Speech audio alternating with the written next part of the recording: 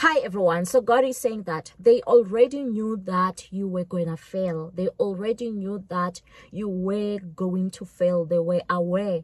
But what they did not know is this. They did not know this. This is hidden from them. When you read in the book of Proverbs chapter 24 verse 16, the Bible says, "For though the righteous fall 7 times, they rise again, but the wicked stumble when calamity strikes." Hallelujah. So God is also still saying in your lives, what your enemies don't know is that God has already made provision for you failing, because he knows that even if you do fail, you are going to rise. But with them, once they fail, it is over. God is saying that yes, in your life you might have failed, but he's saying that it's not the end. He's already made provision for you to rise up again. He's already made provision for your victory in the mighty name of Jesus.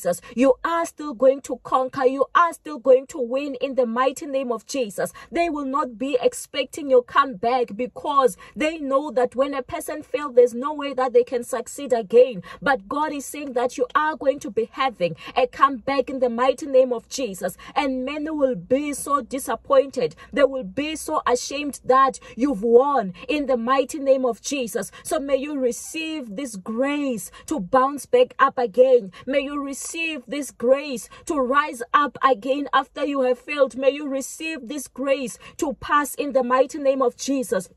Yes, God is saying that, yes, some of you failed the things that you were doing. You failed the modules or the courses or the subjects that you were doing. But God is saying that go do it again. This time around, you are going to make it. Some of you failed in business. God is saying that go do it again. Get up. Provision has been made. This time around, you will be successful. Don't give them the satisfaction by closing the doors completely. God is saying that now it's time for you to rise back up again, because you are surely going to succeed. You are surely going to make it in the mighty name of Jesus. And also, if you do need a one-on-one, you can check for details on the description. May the good God be kind and gracious to you. Amen.